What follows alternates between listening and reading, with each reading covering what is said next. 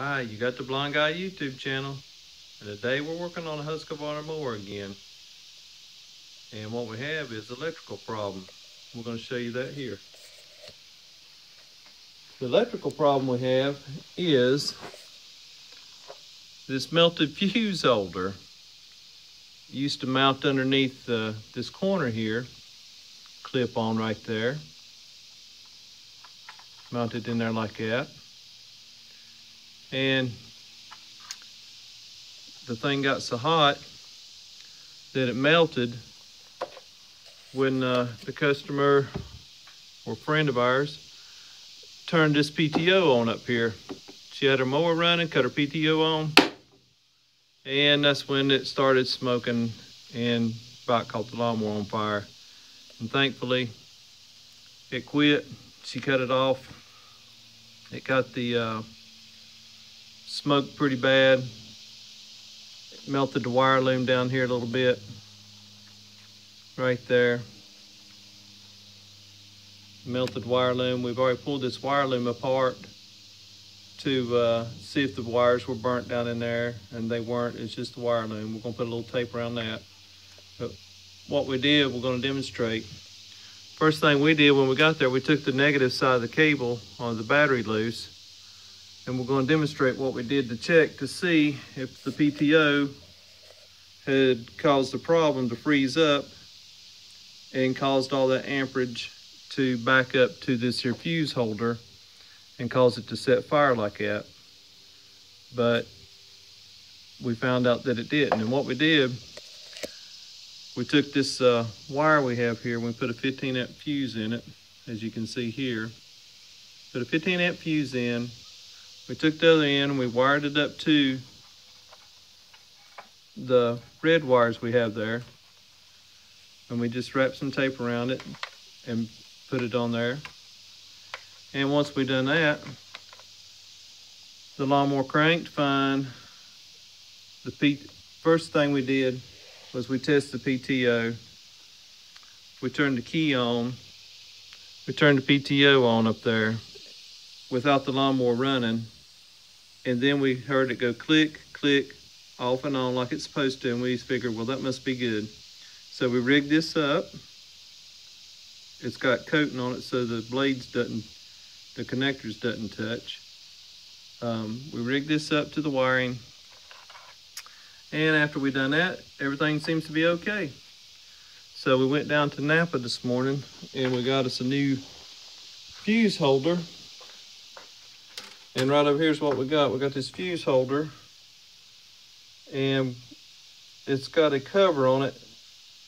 And we think that's what the problem was, that the fuse holder itself actually got some dirt up in it possibly. Made some poor contact. There is what's left of that 20 amp fuse right there.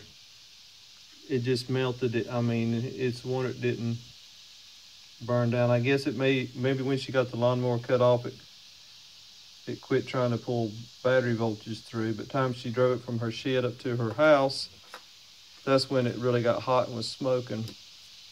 So we test drove it a little bit last night for yesterday evening. Everything seems to be okay, and we're gonna put that on there. I'm gonna show you this here fuse holder we got.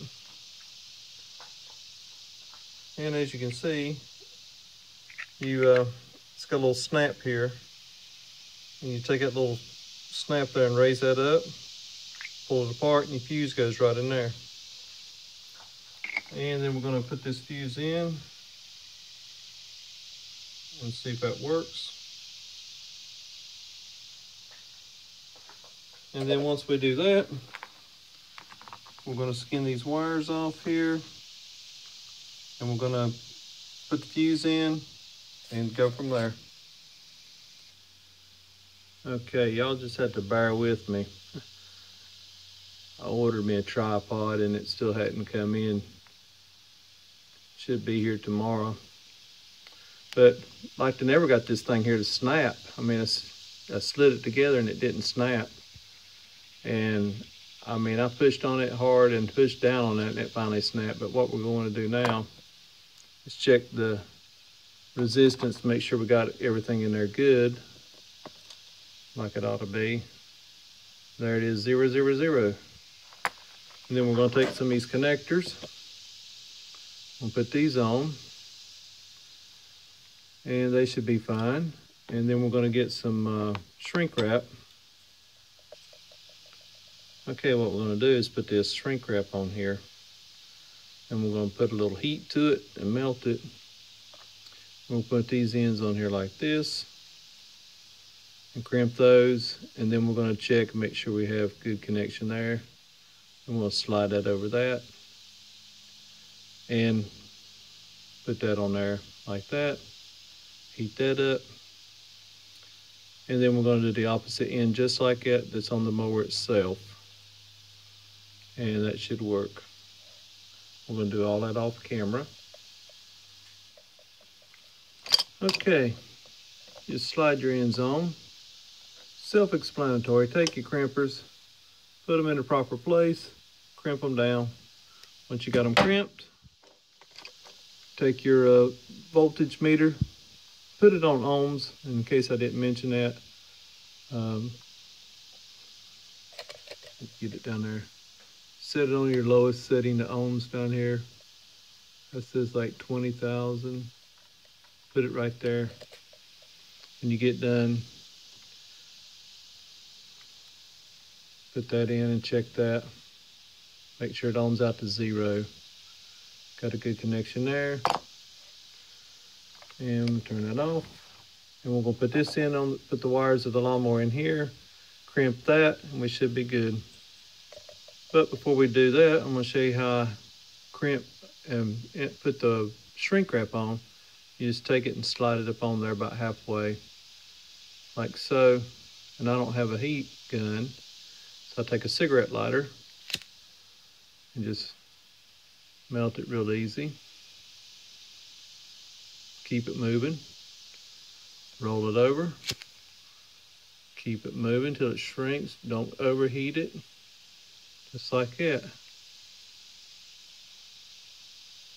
And we're going to take this other one. Do the same thing. Keep it moving. Nothing. That's a cricket lighter. I started saying nothing flips like a bic, but this is a cricket. The flame turned way up. Just like that. You're going to do the other end the same way. Put your wire in. And be sure to put this piece on your wire first before you go ahead and crimp it, which I've done that before, getting in a hurry. Go ahead and put your insulation on there first. Then put your wire in. Just like we did here, we had it always slid back. We're going to do that part there on the mower. Okay, there you see we got the insulation on the wire. All we got to do is put those take those blue connectors right there and slide that wire right in. And I've already got them skimped back from the test that we did earlier. Crimp it, and then pull that shrink wrap over it. Should be good to go. Okay, now that we got the wires connected, before we put this insulation on, this shrink wrap, we're going to test it. Excuse me. We'll go over here, we're going to take the battery, stick the battery cable back on, like that. Come over here and turn the key on. I heard it click down there for the fuel pump. And there's your PTO clicking down there. Sounds like we got a good connection. All right, keys back off. I'm gonna take the battery terminal back off while we're working on it. And we're gonna shrink wrap that up and see how we go from there. Okay, there it is. And what I did, I overlapped this piece to this piece here to get a good coverage. And right there at my thumb, we're going to put some tape around that. And then we're going to take these wires and try to mount all this mess up differently, so all this mess down here doesn't rub this frame. I thought about zip tying it up here to this. And I think we may try to mount that fuse holder right there. To make it easy to get to. Okay, here's what we got taped up. Taped up the old wiring harness back here. Taped it up good. Put a little extra down here on this piece. And we taped this from one end all the way down. We came over the top here where the connector actually is, and that's all to keep it waterproof. Keep water off the wire here. So then we go from this end and continually roll it. Roll a little extra right here where the wire is first before you go up on the housing, and then you go back down, all the way back down to where it started over here. And we also put the wires back in the wire loom where it was from the factory best we could, and got her all taped up. And now it's just a matter of deciding where we want to mount that, here or there where we put that regulator bolt in yesterday, and put that in. I think that's what we're going to do. And if you're like me, I used to take tape and try to break it, but I found out later as you wrap tape around and then you just try to break it off, it stretches the end of it, and then the end of it doesn't want to stick. So always keep your pair of scissors. Go ahead and cut your electrical tape with the scissors when you're getting ready to finish wrapping around. Because stretching and pulling, like I said, excuse me, when you stretch and pull it around, like I said, it tends to just stretch the tape and it doesn't want to stick well. And that's just what I do. Use scissors to cut your electrical tape. Okay. Right up there is what we did. We brought the wiring harness up here and zip tied it to this battery box right there. You can see the wiring harness is right down in there. What that done, it brought it away from the frame of the lawnmower. As you can see, it's not over here. And we went ahead and mounted this fuse holder right here to this bolt. All I gotta do is flip that up and open it and take your fuse out and put your new one in if you need to, but it's right here, easily accessible. Before it was, like I said, behind this right in here. I mean, it was back up in here, clipped on right there where that hole is, I believe. But we got everything taped up, everything's out of the way. I'm gonna put the battery cable back on. Just stick it on right there on that screw, turn the key on.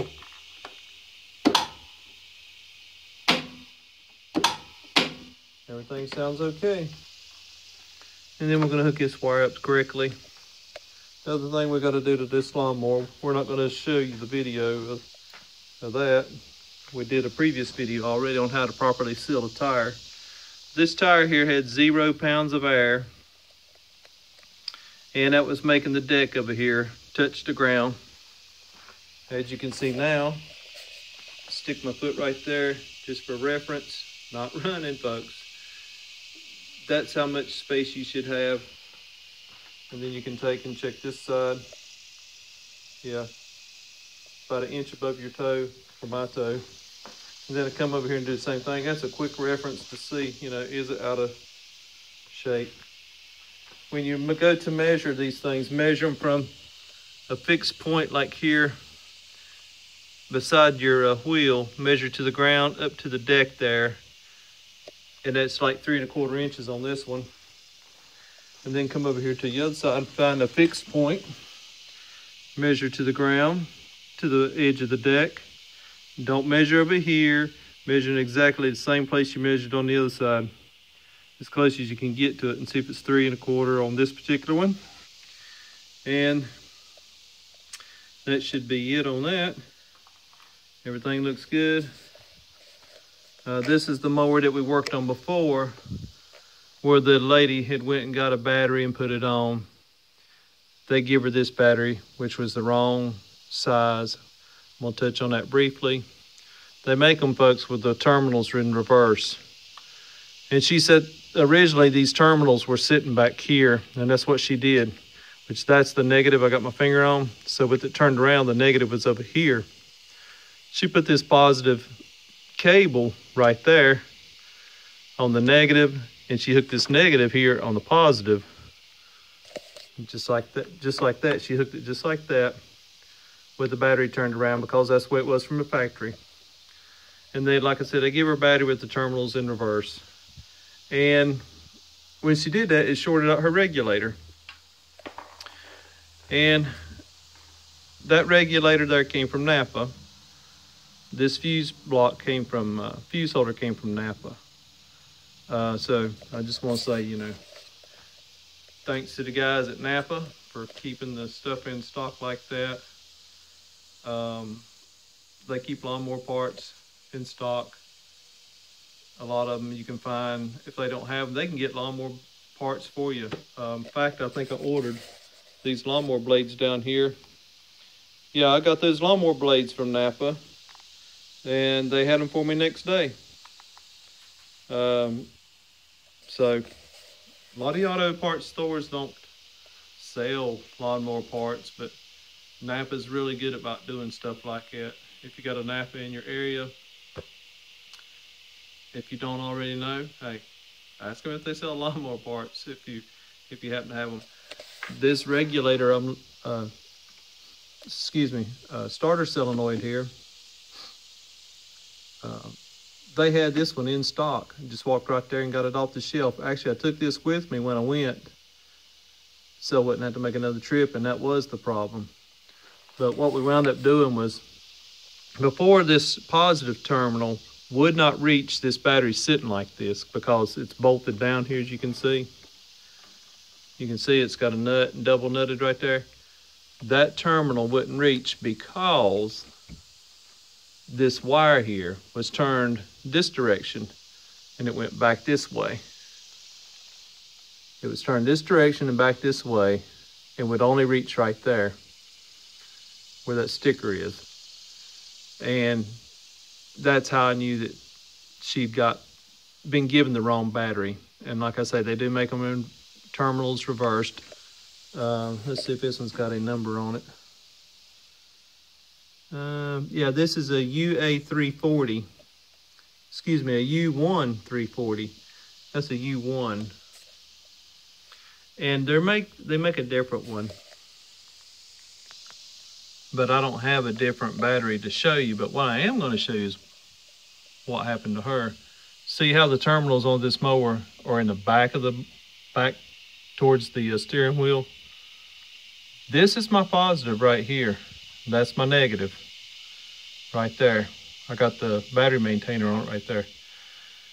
But that's what she did. She put it in there like it was supposed to go and hooked it up, and it fried her starter solenoid there. And that's what it did. These batteries, this is a U1. It's the same number. Right offhand, I don't recall the number of the other battery. It's one of the ones that it's a little bit different number, but they do make the terminals in reverse. So if you get a battery, make sure you get what you're getting is exactly what you've got. If not, see if your battery cables will reach like we did here. We just simply loosened this nut and swung this terminal all the way around, and it barely would reach the positive. As you can see, the way the battery terminals are, it would barely reach that, bolted on and turned that direction. So there was no way it would have reached there before. And okay, we got that covered back up. And there's no way that this terminal could reach there. And like I said, this lawnmower does have the battery sitting in backwards. But if you notice, there's some film on there, some wet stuff. That is this product here called fluid film. And they're not paying me to say that, but neither is Napa, but it's just what I use. Fluid film is real good for rust and corrosion preventative to spray on your battery terminals, and it keeps the batteries from corroding. So this one has some corrosion on it, so I went ahead and sprayed that one yesterday. And we're going to put this cap back on. And that's something you really need to be sure and do, is try to get your caps on there best you can. And anytime you're working on a lawnmower, disconnect the negative one first, even on a car, because if that wrench hits something metal, like this one here. Now we got our battery cable disconnected over here, as you can see. we're going to show you what could possibly happen. This is not even the correct size, but we're just going to demonstrate. This could come down, hit something metal. Battery could be turned back here, for example, and you could hit something like this right here is metal, depending on what you're using. You could very well hit that positive and ground out and arc your battery and mess something up. If you're over here on the negative side taking your battery terminal loose and you hit something that's metal, you're grounding down to negative, down to the ground, it's not going to hurt anything. So even on your cars, folks, a lot of people used to say years ago, I'll take the positive cable loose first. Well, I'm a GM owner for years, and I've got a couple of General Motors vehicles now. But a lot of General Motors vehicles, they put that positive terminal right there close to the frame rail of your car. And if you put it on that positive and do that, guess what? It hits the frame rail of the car and arcs. So never take one loose with the positive. Always take it loose with the negative. If it grounds out to ground, grounds out to ground, then it's perfectly fine. But like I say, get you some of this fluid film and spray that on your battery terminals, and that should keep the corrosion down. And like I said, the other thing we've got to do is we're going to put some slime in that tire, because that tire had 0 pounds while the other side had plenty of air.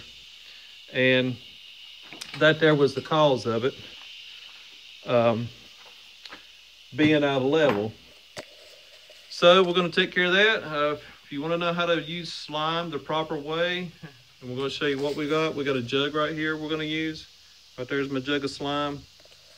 There's the right way to do it. Get into my playlist or just search down through my list where I do working on the Husqvarna lawnmower. Look on the lawn and garden equipment repair playlist. Scroll down till you find one. This should be the latest one on this Husqvarna, and that should show you how to properly put slime in your tire, and I go into detail about how to do it the right way and why I do it that way.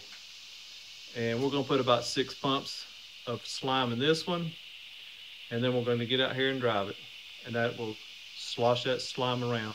But be sure and watch the video, because there's some other things I say about it. Be sure and watch that video to get the details if you got cracks around your side wall or something like that. So you got the Blind Guy YouTube channel. Take his glasses off. And saying, don't forget to hit that like button and give us a thumbs up. And don't forget to subscribe to this channel. We're still going to make a video on tire repair on the truck out here. We may do that one later this week. Get time. We're going to do that. And that should be it. That should be what's coming up next. This was out of order. Just got the call yesterday. We decided to do the video on this. So you got the Blind Guy YouTube channel saying thanks for watching this video, and don't forget to like, subscribe, and share the video with your friends. Thank you. Share, and have a nice day.